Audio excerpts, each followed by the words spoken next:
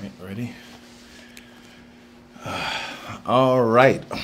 All right, all right. God bless each and every one of you out there in Christ Jesus. This is your brother Ron and my lovely wife, Cynthia. and so ultimately we want to bring to you some important truth in reference to the getting beyond the desires, the feelings, the inner motives to justify yourself, to avenge yourself, to bring some sort of true condition of life that you believe that you should have and should obtain that may be beyond you, may be something that God doesn't want to manifest at this particular time. Because one of the things that we know is that God is, He's training up His children. He's training up the people that are within His sheepfold. And even those who are outside, He's drawing them. He's drawing them by Himself supernaturally, and He's drawing them through the servants that He's opened their hearts and given them a internal burden, an internal desire to bring people to the household of God.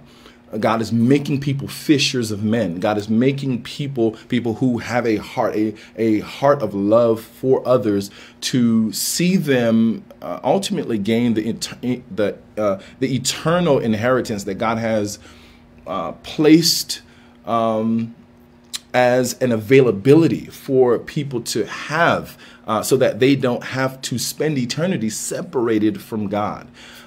So in that, God loves mankind. For God so loved the world that He gave His only begotten Son, that whosoever would believe on the Son of God, Jesus Christ, would not perish, but instead have everlasting life. And so there's this belief that God is forging in the people of God, making the people of God after His nature, after His likeness, so that they can share eternity along with Him, alongside Him.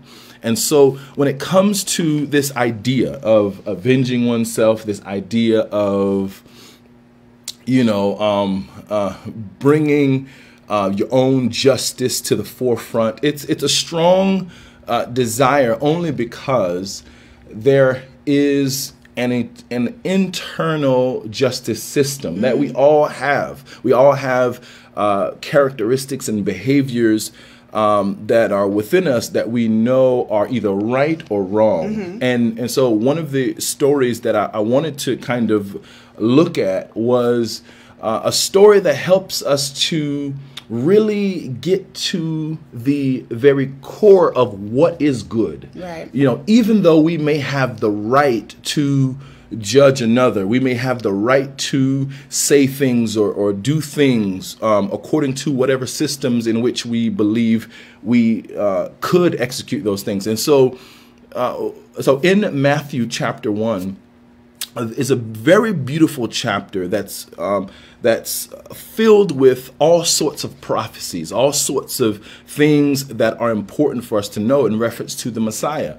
And so one of the things that it says is that because Joseph, in a sense, stepfather of Jesus, this man in which was the person that was the husband of Mary, the mother of Jesus, God said, the account here says, because he was a just man, he decided not to make his wife, this woman in which he was betrothed to, he decided not make her a public shame, to not make her someone who would receive punishment according to the Mosaic law. The Mosaic law said that, ultimately, if a person was pregnant by someone else, that ultimately that was a sin. That was a sin unto the Lord, and God had placed a law in position for that woman who transgressed the law to be killed by stoning.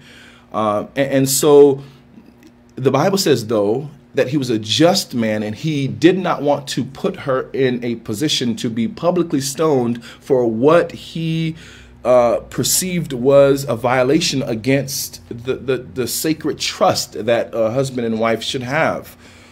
And so what happens is, I believe what we're seeing is the fact that his heart was in the right condition to receive instruction from God, even though he did not know what the ultimate workings of God were. So because he had the right heart to where he was just, and even though he could have carried out the actions of the law and had her stoned, he didn't allow his heart to loathe in avenging himself, loathe in levels of hatred and the pain that he probably was feeling at that moment. He was probably being told by his wife, hey, an angel came to me. As the scripture does say, an angel came to me and told me this and explained this to me, that the Holy Ghost, the Spirit of God, would overshadow me, and now there would be the Son of God that would be in my womb, that was there for a purpose. And so this story is something that's important for us to understand, because he was in position in his heart, and this justice, this true justice in his heart, positioned him to be able to be given a dream from the Lord. God allowed an angel to come to him and tell him what was really going on. So he did not understand at first, but now he was in position to receive from the counsel of the angel further instruction, because his heart was in position, because he was not overrun by any jealousy or any hatred for what he perceived was a violation.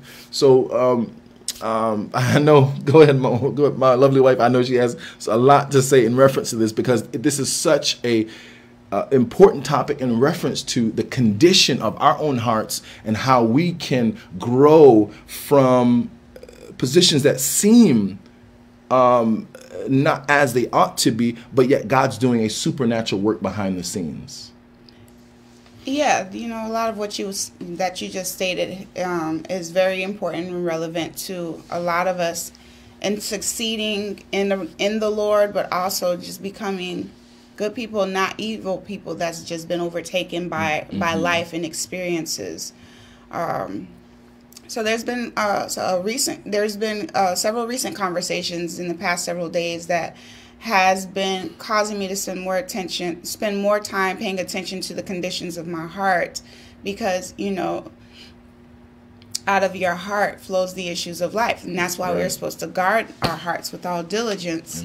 Amen. Because the heart is one thing that a sister and I were discussing about how you could break a bone and at some point it kind of resets itself and it's healed, as long as it's bandaged and cast properly. You can cause a bone to be rehealed.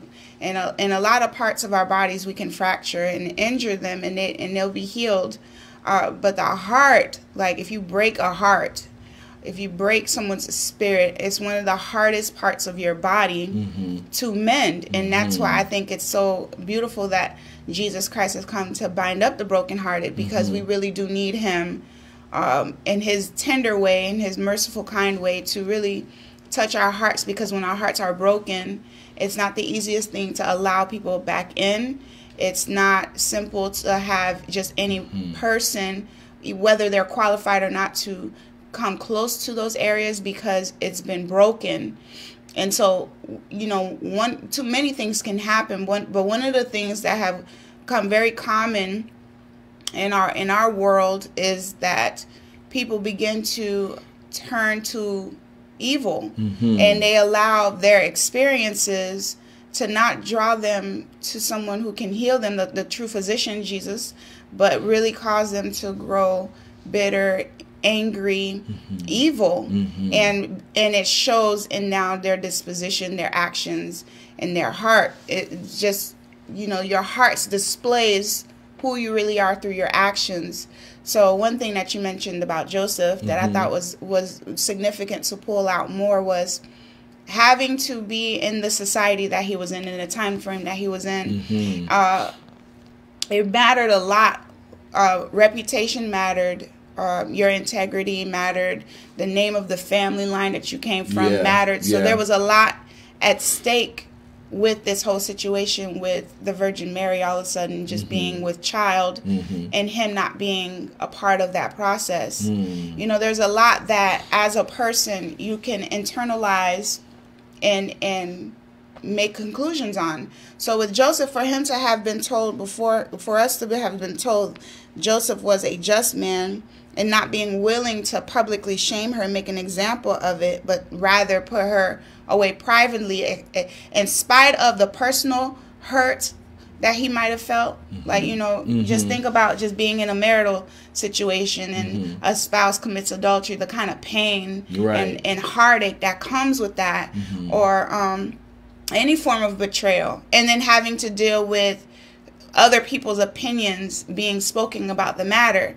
And so for Joseph to be able to go through that and not allow his emotions to make a decision for him, but be sober enough to allow who he is, the essence of who he is, his integrity, the man of God that he is, to make a sound decision outside of his emotions, outside of what people could be buzzing about, outside of what he thinks is right according to the law, and do something outside of what is expected or understood, shows what we need to gravitate closer to as men and women of God. And it just gives us a greater picture of what Jesus is calling us into. So, you know, with him being in the law, there was a lot of laws, but the laws, the one major thing with the law was that it wasn't connected to your heart. It was just behaviors. It was just, you do this, then you do this. And you could be very, very cold and hard, but complete the law, keep the law.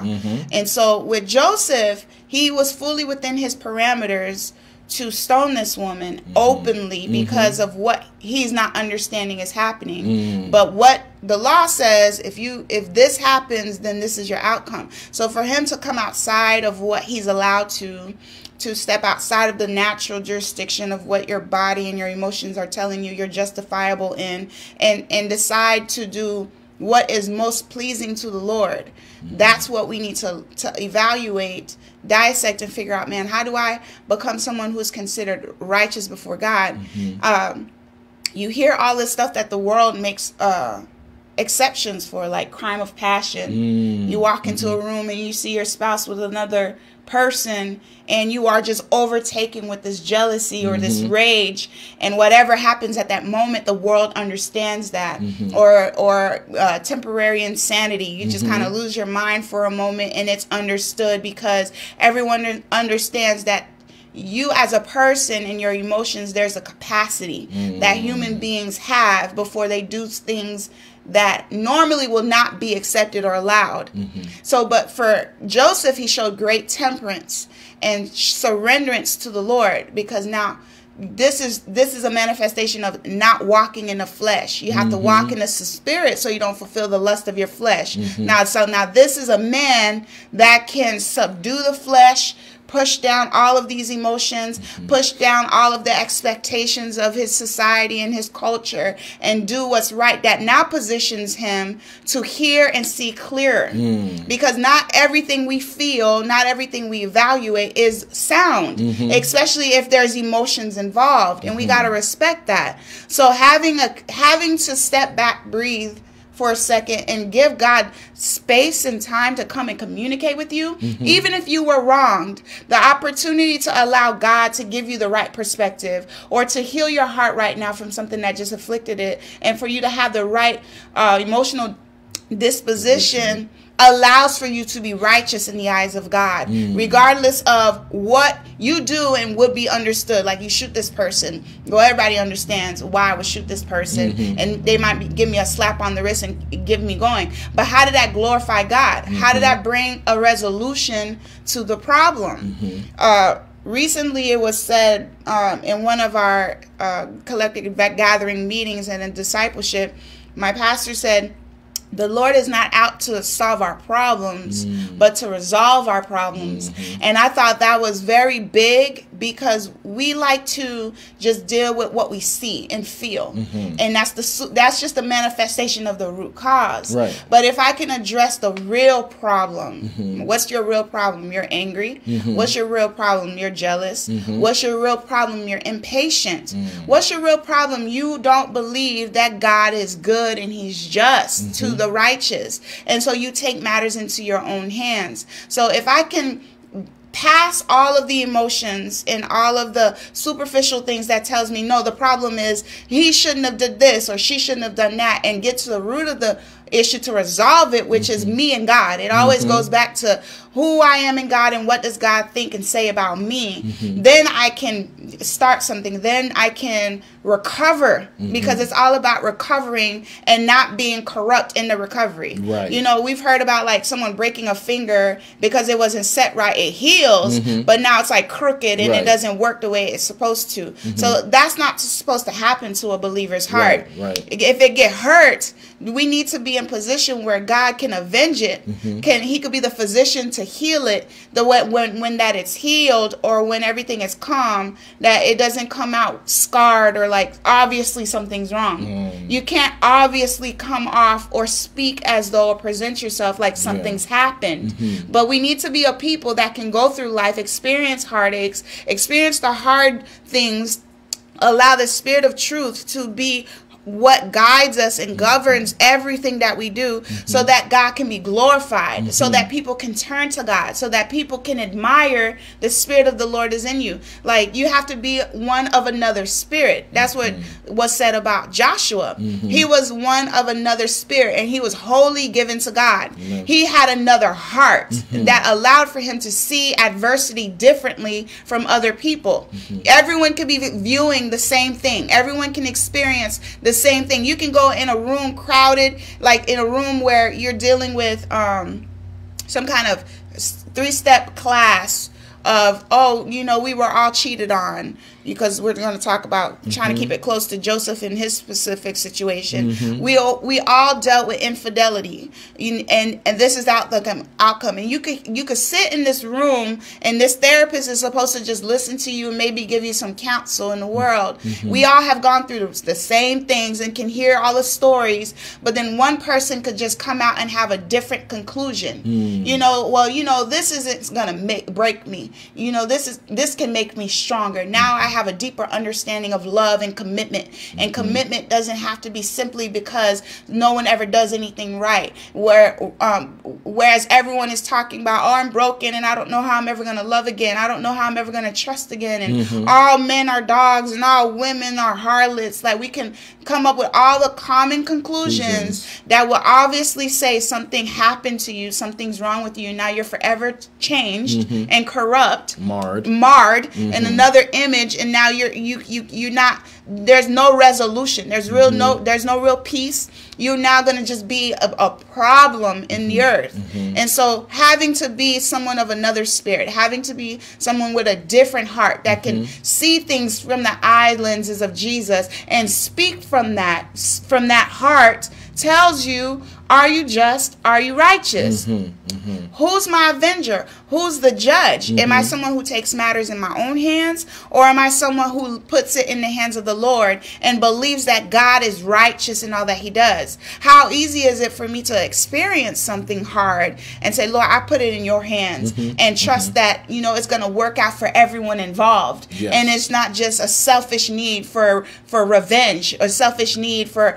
bloodshed, or a selfish need for justification. If it doesn't heal me, if it doesn't change the fact that this happened to me, all I did was make matters worse. So the Lord has come to bind up the brokenhearted. He has come to do all this stuff for us, because leave it up to us, we don't know what it is to go through hard problems of life and not make it worse. We don't know what it is to feel the effects and influxes of things that shouldn't have happened to you, and it not change you into something dark. Lastly, an example that I brought up today was there was this situation where this man, he was infected with HIV/AIDS, and when it was revealed to him what happened to him, as opposed to him stepping back and evaluating decisions that he's made that brought him to such judgment, his conclusion out of the anger and the bitterness and hatred now for women was, I'm going to affect as many women as possible. And that's what he did purposely. His intent, now his heart became wicked and evil. Now I no longer can love anymore. I'm now an agent of destruction that the devil can use to pour out judgment on other people that's going to come his way. And so he purposely withheld information that would change someone's decisions and did that throughout the world. You know, so him being affected, when you would hear that, the person that affected him wouldn't be judged as harshly as he did, because maybe the one that affected him didn't know the person was affected.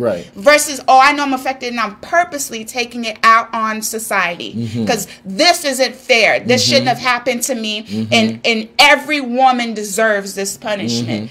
That's what the flesh will do. That's what a broken heart will do. That's someone who's outside of the will of God. That is someone who is not in the light. We do that, and everyone in us or comes in contact with us like gets hit with that wave. So I need to know how to be Joseph and feel hurt and shame and embarrassment, humiliation, and still be able to, Lord, what do you say? Lord, what are you doing in this matter? What am I supposed to be thinking? What am I supposed to be feeling? You know what? I know the law says stone her openly and let it be known that she's an adulteress. But God, there's no glory in that. There's no prize in that. No one wins. I'm still broken. She's dead. No one wins. No one wins. But if I could privately put her away, then an angel can come to me and talk to me, and the Lord can minister to me. This is what's happening. So I get counsel, I get instruction. And a lot of the times in our emotions, in our impulses, we were wrong in our conclusion. So Joseph, even though he was willing to justly put her away, you know, I'm sure when he went to bed that night, he was very confused. He was very hurt, and he had a lot of questions. And by the mercies of God, this angel appears to him by night and tells him, listen to her. The child that she has is of me, and tells him all these things. Now that gives him the closure, that gives him the peace and the healing and the confidence to know I did the right thing. And no one took anything from me. And even though no one's going to understand moving forward, you know, it doesn't give a lot of conversation about what the community thought and things like that and what was said. But even if we can envision that people had negative things to say about them because they were betrothed, not yet married, you know, like, he has to, I'm going to bear all that for the glory of God, for the name of Jesus Christ, because that's what it means to be a servant of the Lord. It's not always easy to do the right thing. One of my favorite quotes that I commonly tell people when they're in need of encouragement or a reminder of why they should stay holy is, you know, when the hardest thing is normally the right thing to do. It is so hard to forgive someone time and time and again, but that's what's right. It's the hardest thing to do, to not think any evil because of what you're perceiving. But that's what's right. It's the hardest thing to just decide to let love cover the multitudes of someone's sin. But that's what's right. And it's not about just being right. It's about staying free from bondage, being free from heartache and pain that causes you to walk in sin. Amen. Amen. So, you know, these are the things that God is teaching us by faith. God's allowing for the people that he has awakened to go through circumstances that will mold them into the individuals that God is ultimately pleased with. And so I do want to read some of this here, starting with verse 18 in reference to the situation with Joseph. And I want to look at how there's a blessing that we should understand when it comes to how God will reward us in the end for being able to listen to him through the adversity that we go through. Hannah had, in a sense, a similar, similar situation. But let's read before we kind of dive into it. So in verse 18 of Matthew chapter 1, it says, "Now the birth of Jesus was on this wise, when as his mother Mary was espoused to Joseph, before they came together, she was found with child of the Holy Ghost. Then Joseph, her husband, being a just man and not willing to make her a public example, was minded to put her away privily. But while he thought on these things, behold, the angel of the Lord appeared unto him in a dream, saying, Joseph, thou son of David, fear not to take unto thee Mary thy wife, for that which is conceived in her is of the Holy Ghost. Yes. And she shall bring forth a son, and thou shalt call his name Jesus, for he shall save his people from their sin. And so this is very important for us to consider, because it's sin that wants to replicate itself in us through this sense of justice, this sense of, sometimes we can try to walk in measures of justice before the time, or try to think that it's important that we are the ones that should execute the judgment. We are the ones that are the judgment of the Lord, and so in that we act prematurely in ways that affect our own heart and cause our own heart to darken. Cause our own heart. And so I love the example that you brought up in reference to the individual who was diseased, and now he wanted to disease many others. It's because, these are the characteristics that we can be bombarded with. It's like,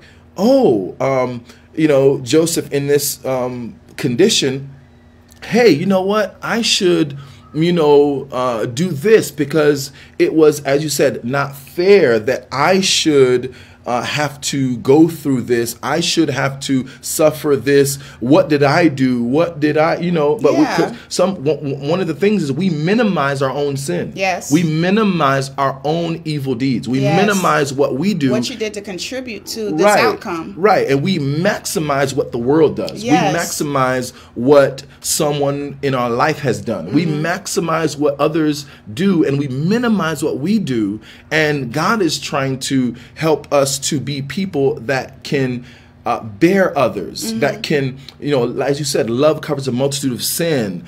People that are able to look past someone's faults. Someone's faults, and be the type of people that can be restorers of people. A mind of restoration, a mind of reconciliation, a mind of peace, a mind of bringing people and showing people the examples of who God is and what he's like. And so with Hannah, Hannah was in a very traumatic situation, in her eyes.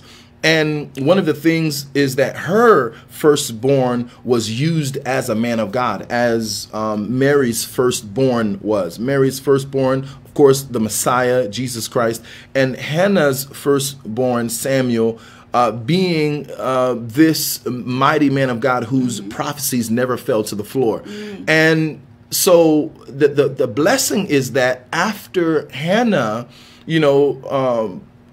after Hannah's gift to the Lord in reference to her son, her firstborn son, we see that there is the reality that she was blessed mightily afterwards. Yes, she had multiple children afterwards. And likewise, Mary having multiple children after Jesus. Yes. So the reality is God will bless the people who understand how to look past the adversities they face, to look to, or to, you know, grab a hold of God in the midst of the adversity. Yes. Grab a hold of God. He didn't want to execute what he, in a sense, had the right to do. You know, he could have, in his pain, you know, this is embarrassing. You know, in his pain, he could have grabbed the law and as a defense. As a defense, he could have used it as a sword. Yeah, the righteous commandments of God. He could have used it for his own fleshly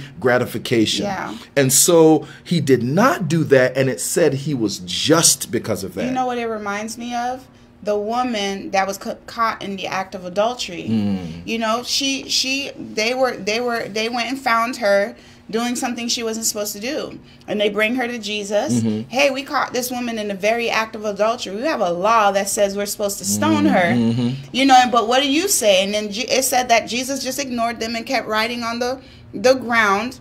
And then when they pressed the matter, he looked up to them and said, he who has no sin, cast the first stone. Right. And it said that the oldest ones to the youngest went first and just started to drop down their stones. And because at this point, you got to be confronted with the condition and the motives of your heart.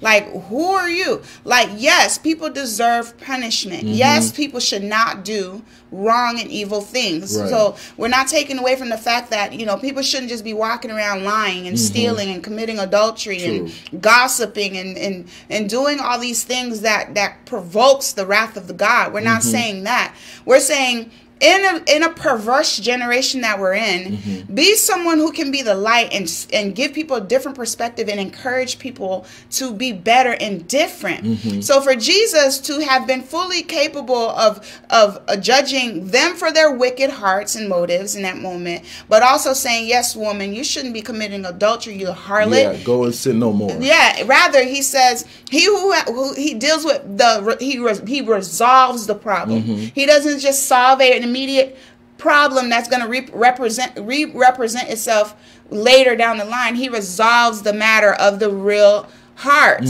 So, you know, with these Pharisees, your issue is that you're hypocrites. So let me bring this out further for you. Like, don't accuse her of sin when you're sinning and no one just caught you yet. So if you without sin, go ahead and you have the right to justly stone her.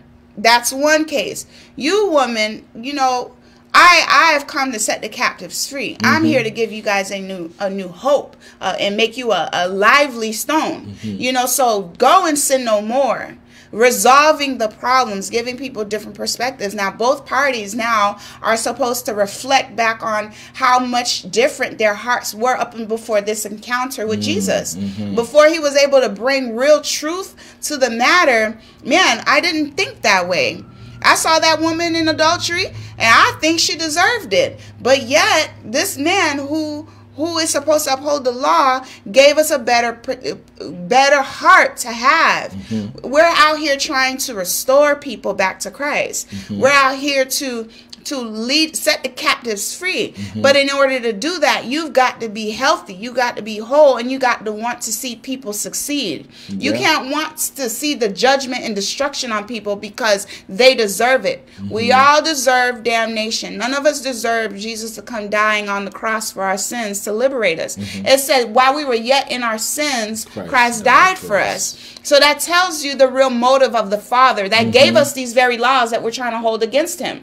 The one who gave his only begotten Son for you to not perish, that is smoking and drinking and fighting and doing all the things that are defiling the land. Yes, I give Jesus for you. Yeah. Because you need the mercies of God to help you live and not die. So for us to not understand that, and for us to not be able to want to do that, that takes a supernatural manifestation and encounter with the Lord. Having the Holy Ghost and being filled with the Spirit of God enables you to not walk in the flesh is very, very important. Yeah, it's the love of God is truly a power that God and it really an anointing. There's an anointing in the love of God. There's a power in the love of God.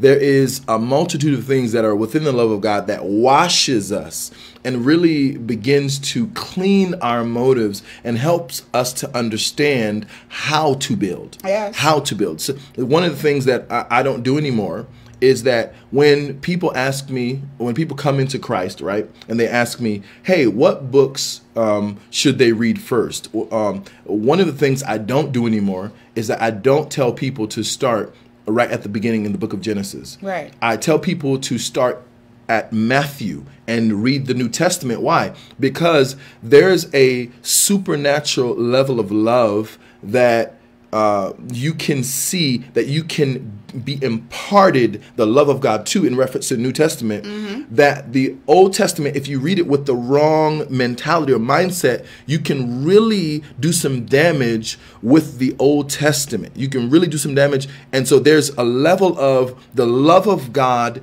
that you have to be imparted first. And then you can read the Old Testament. You can read the Old Testament as God has washed you and cleansed you and cleared levels of your motives to the degree that you can read the Old Testament and perceive the wrath of God, perceive other aspects of how God judges, so that you can be whole. Because, you know, a lot of the people that you know, the black Hebrew Israelites and many of the other false doctrines that are out there that hold to the Old Testament and they communicate anger and all manner of half-truths, you know, with the Old Testament. They use it as a weapon to really destroy people or keep people in bondage to the chains of the Old Testament, when God is trying to repair the heart and get people to see the wholeness of what he's saying from a different lens, from a different way. And so and so the Old Testament is not meant for people to use in a very cynical way, in a very dangerous way. There's the reality of what God is teaching us through this ministry of reconciliation, this ministry of repairing the heart, repairing the mind, repairing the soul, helping us to be the type of people that other people can perceive the Spirit of God on. One of the things that the Bible says about Daniel is the Bible says that Daniel had a perfect spirit. Yes, he did. An excellent spirit. Yes, an excellent spirit. Yeah. So that was essential, because it's a reality of how you can be in communication with the voice of God, in communication with the mind that God wants you to have, and execute the plans according to the promptings of God, according to what God wants to bring out of the situation. And the reason why I bring up Hannah and Mary as far as the results that they received afterwards, because we can overlook the fact that they had many kids afterwards. We can overlook that, but that's a blessing. That's a manifestation of, hey, I like what you did, and I'm going to show you through supernatural manifestation that I am in approval with how you did and the condition of your heart. I like what you did, and so I want to ensure that you know and that the people know, the records show and display that this is how I perceive this person and this person and that person and this person in the Bible. And so God is in the condition of strengthening us beyond our adversities and trying to get us to pay attention to him as we grow in him. Yes. You know, because sometimes we can think that we can just be independent of God, and that is what brings the confusion in the situations that we go through. And then we look back at God, and God says, well, I didn't want you doing that in the first place. I didn't want you doing that. I didn't want you, as you were saying, sleeping around with all of these women, you know, and that's how you contracted AIDS in the first place. You know, be humble and real about it. You're not a victim. No one in sin outside of God is a victim. Mm-hmm. You're just giving yourself over to the devourer to make it very easy. Some of us, we make it very easy for the devil to destroy many things in our lives. Like, he doesn't even have to try hard a lot of the times, because we're just giving ourselves over to our lusts. We don't even have to be reprobate with. We feel it, we do it. Yeah. We think it, we walk in it. It's like it's like we have no restraint. No control, like beasts, the Bible says. Like, we got to be able Romans 1. Yeah, we got to control ourselves. We're not animals. But I think one thing, too, that makes it hard is just the fear of not being avenged. Like, man, if I do the right thing, like, you know, the good guy always ends last, or you know, or different proverbs of the world that alludes to the fact that when the ones that wait patiently, they don't get fed. And I'm just thinking about one time I was at some wedding, right? You know what I'm about to say? I was at this wedding, and it was a Christian wedding at that, and I had just started receiving and accepting the whole patience and thinking people more highly than yourselves, and just wait, just do things decently and in order. But I was with these group of people, like, it was like dog eat dog, man. And so we in this buffet line for food, and people were like getting in front of me, like, you're the weaker link, and they could smell you. They smell the kindness, and they take it as weakness. And the first person that did it, oh, okay, it's all right, I'm still gonna eat. The second person come, and then it was doing stuff like acting like they're getting something over there and talking to the person, and then they just don't move anymore. Or they're coming to tell the person in front of you something, and they just kind of stay there. And at some point, it had to be like, I'm not moving, but the line is moving, but I'm not moving. And at that moment, I was thinking to myself, well, Lord, you said to be patient. You said to, like, don't, because, you know, you could be like them, like, you could get aggressive or say, no, you skip me, or you could get out of where you are and go back to where you were supposed to be and show all this manner of aggression and taking matters into your own hands. But then they're just going to say, oh, you're just like the rest of us. So even though for me, I felt like, man, they're disrespecting me, or they're like offending me, and I might, by the time I get to this food, I might not eat anymore. I'm thinking all these thoughts, but then the conclusion was, but God said it's good to be patient. It's good to be enduring and suffer long, and to love people. It's good. So you didn't rob me of anything but temporal things. Like, so you ran out of some chicken, you know, but you didn't take the glory of God from me. You didn't take my identity in Christ away from me, which is more important. So I was thinking about how, you know, the fear of recovering in righteousness, the fear of doing things justly, it promotes this false deception that says people get away with hurting you. That's why it's hard to be meek and of a quiet spirit, because, you know, they take meekness or humility as you're asking them to be a doormat. When the Lord is saying be meek for you'll inherit the earth, or be humble, God isn't saying just allow people to treat you like trash. He's saying just have a different spirit, have another heart, have another mindset, be excellent at heart, because in doing that, he comes and makes right of all the wrong things. But that's hard because our approach is immediate. Like, someone gets in front of you, no, you skip me. That was an immediate resolution right there, or problem solving. It wasn't even the resolution, because now you're gonna have to deal with the next person coming. So you're not really resolving something. You're just temporarily addressing a matter. You know, and there's times for that. But the real issue is, Cynthia, why are you feeling like you're being disrespected right now? they're the ones walking in error. You're doing the right thing. So why is being right offensive to you? That's a lesson to learn. Yes. That's an opportunity to shore up some things that are weak within you. That's a moment where you can ask God to help you be strong and okay. So that next time someone skips you, it doesn't even...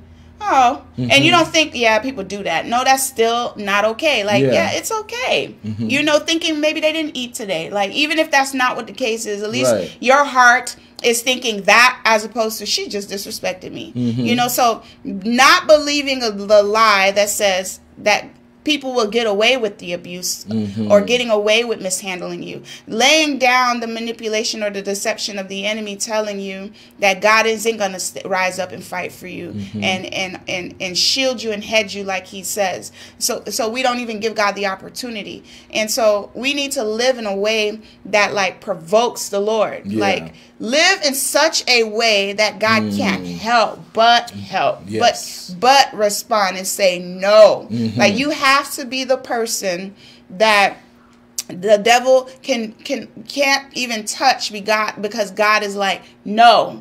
You know, and we've got to, I'm not going to say challenge, but we've got to put God to the test, because the Bible says for us to test and to taste and see that the Lord is gracious. We've got to be willing enough to put our personal fears and inhibitions aside and say, you know what, I'm gonna love. And I'm gonna walk in 1 Corinthians 13. And it doesn't matter what people do. God is good. And so I'm going to prove to the world and myself first that God is good. And then get well acquainted with the Word of God, because every single thing that you can experience in life is in the Word. So what is God saying about this matter? You know, people have challenges like, I'm going to read the Bible in 30 days. How about you challenge yourself to forgive every day for 30 days and see what God is going to do. See what God is going to do in you, and see what kind of person you're going to become after that 30 days. Put yourself under a vow, like, and consecrate yourself unto the Lord, because he's not a liar. And these spiritual matters that we're talking about, that's more relevant than the natural, is of the most importance for us to consider.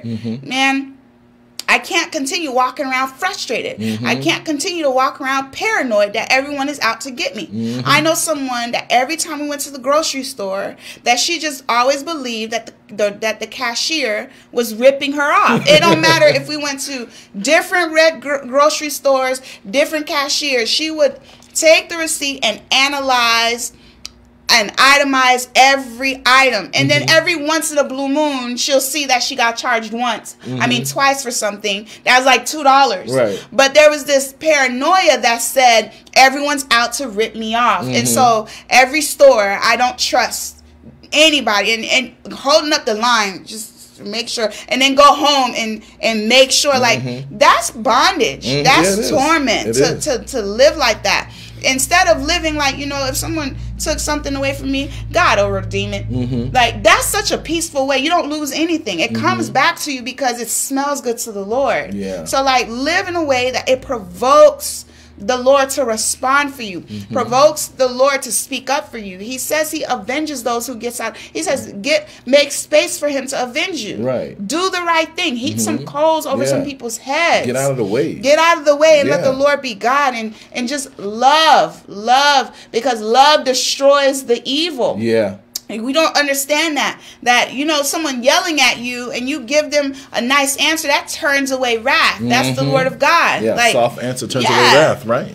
So I'm not going to give you what you deserve. You just calling me out my name, or you're just yelling at me out, and you being all hostile, and I just stand there and I'm just, in my mind, maybe he's had a bad day, you know, or oh, he's really hurting. Like, not thinking of yourself in the, like, no, you're not going to talk to me like that. Man, this person's really acting so out of character that I don't pray for him enough. Like, godly, but not like, oh, he need prayer. Like, just feeling, like, being able to discern what's happening right now. Getting yourself out the way and being an agent of the Lord to bring resolution to something broken. Like, you didn't break that, you didn't do that, but you're receiving it. Oh, man. Okay. Well, I'm sorry. I'm sorry you feel that way. I'm telling him, and that happened the first time, but the second time you keep telling that person, okay, and you're not giving them the response that they're used to or expecting, it's going to cause the person to be like, well, what's up with you? Okay. And that person's gonna walk away feeling like, man, I didn't need to do all that. Right. I didn't need to do all one that. One of the things is that that I believe is that, you know, it's important to make room for the miracle. It's important to allow God to see your good works. And, you know, the Bible tells that in Matthew, you know, do good works, you know, before men, and, you know, God will reward you openly, or something like that. So we are in position to honor God first, honor God, to walk in the image and the likeness of God. And so there are miracles that are in line with the people that deny themselves, and they, as Jesus said, take up their cross and follow him. There's when you guard your heart, in that, not that you are deceiving your heart in the sense that you're saying, we're not saying make up lies. We're not saying deceive your heart and saying you know this person is acting this way, but yet you're going to say something else as if that person is not acting that way. You know it's that way, but you're deciding to bless and not curse. There's a pity, there's a humility, there's a meekness that well, turning the other cheek. It's like, well, you know what, I understand, but but you can't let the things that people do transfer to you, or make you someone evil, or make you something that God's not saying that you ought to be. God's trying to get you to be strong to where you can bear others. You know, that's what the concept of the mustard seed is. The mustard seed is a very small seed, and Jesus is describing as this mustard seed grows into a very large tree. And this large tree, of course, has large branches, has room to hold and bear up things. All sorts of birds of the air and all manner of things can feed and be housed on these branches. And so that's what the people of God are. People that can bear others, that can strengthen others. You have 2 coats, give him one. You have more food, give him some. You have things. Don't take more than you need. Don't take more than you eat. Don't do the usury thing. Don't pick all the fruit off the tree. Think about the stranger or the person that doesn't have, and let them get some. Leave some for the people less fortunate. Just recently, a man of God told me about a wonderful miracle in his life, and I told him just plainly, can I come to your house so we can dance together? You know, because this is the reality of when you desire good for people. You desire growth and maturity, and man, you seeing God work in their lives, and you see things manifesting. You see, man, oh, God is doing, oh, wow, oh, yes. And, you know, and the thing is, you want good for people. You want to pray for them and allow God to strengthen them in specific areas and bless them, not for them to consume it upon their own lust, but for them to learn specific lessons that actually benefit and cause their heart to grow and mature. So in the maturity of our hearts, in the maturity of our minds, in the maturity in our souls, taking away the old and implanting the new, there's a miraculous atmosphere that is being built up. So now, if someone cuts me in the line, guess what? 4 or 5 people can cut me in the line, and at the end, when I actually get to the very beginning of the line, someone says, "Oh, you know what? The person in front of you decided they paid for your stuff." Or the people say, "Oh yeah, there's no more food left," and you're like, "Oh man, I did was right, and I didn't get the what I thought I was going to get." But then they say, "But you know what though? I took more food than I was supposed to take." The very server, I took more food than I was supposed to take, and I saw them cut you in line. I saw what they did to you. You know what? I'm going to give you not just some of my food. I'm going to give you all of my food, because that inspired me, because I wouldn't have done what you did. And so because of that, I saw God in what you did. And so I want to know your name. I need your number. I need to really be around you, because you're ready to give them an answer to your, right, because I don't understand why you just did that. You let 5 people, 10 people cut you in line. You're at the beginning of the line. You have no more there's no more food, and I'm about to give you all my food and have nothing myself, because I'm awestruck by your level of selflessness and love, and the fact that you didn't complain like other people did. You didn't murmur. You didn't say things that would have communicated to me as I was watching you that you were just like everybody else. And so we make space for the miracle. The miracle, it manifests in so many different ways. And in that, God is pleased, and God's image is seen throughout the world. And so it's all about not, by Old Testament, an eye for an eye, a tooth for a tooth. Yeah. Like, it's all about not giving people what you think they deserve, because God doesn't respond to you that way. So we need to be like our Father in heaven, because there's no other way to live like you're not a lion. Lions, they live for the moment, and they'll kill whatever they can catch and not think twice about it. One of the things I hate about watching those animal shows is that the lion is going for the baby. Like, you can't go for the big wildebeest, you want the baby wildebeest. But that's a depiction of the spiritual realm too. Like, the devil, he goes for the weak and helpless things. So we've got to be strong in the Lord, and in order to do that, we've got to learn of the Lord and not trust in what is explained, but trust in the supernatural, trust in the God that we cannot see.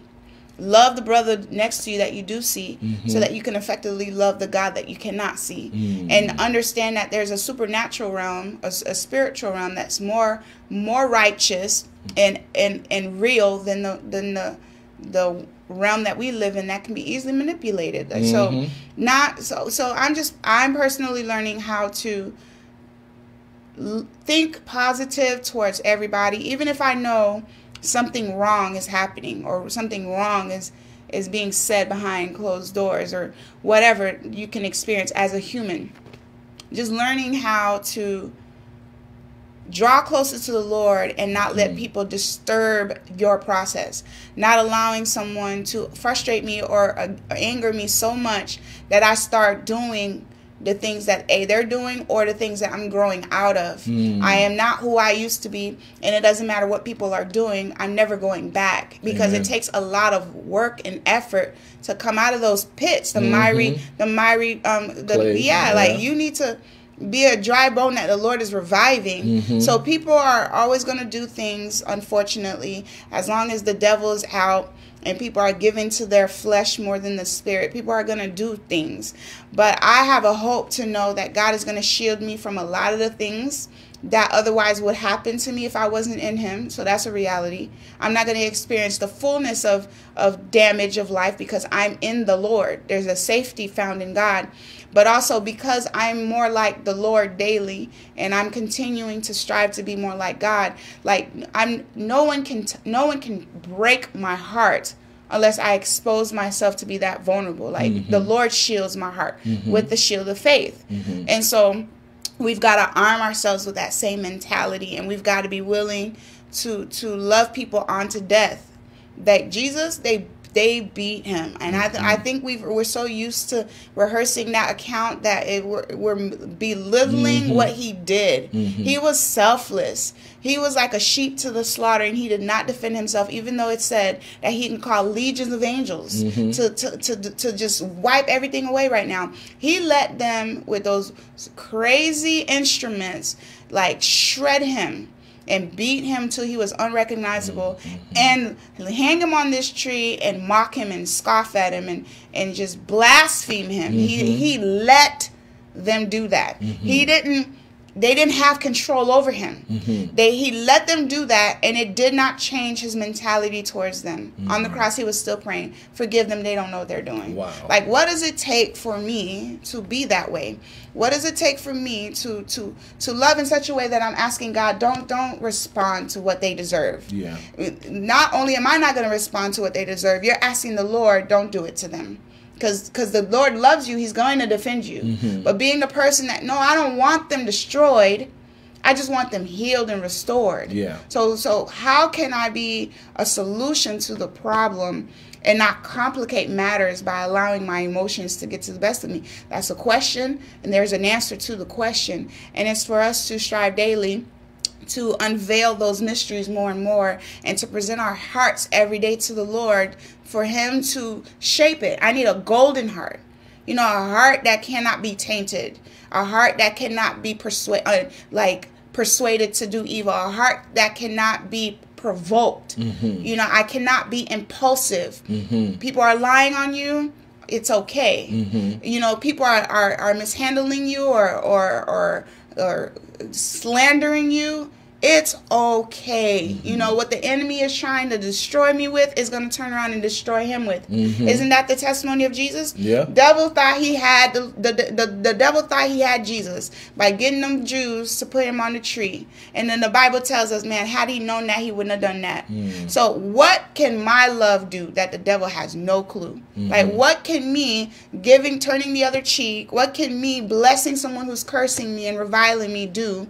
If Jesus doing that, it set every captive free and it tore the veil, and he didn't abolish the law, he fulfilled the law. He allowed for me now to enter into a new wave of revival and go into to grace. So I need to care to know, what is my forgiveness going to cover? What is my bearing a burden of someone else going to restore? What is my quick rebound out of a situation going to do? Like, you can feel that. You're human. No one's trying to say be a robot and be like so in the spirit that you like you're going to feel someone punch you, but quickly rebounding from that and not taking days. Like, we shouldn't let the sun go down on our wrath. We need to be quick people that believe in God every juncture, every opportunity. No, God is good.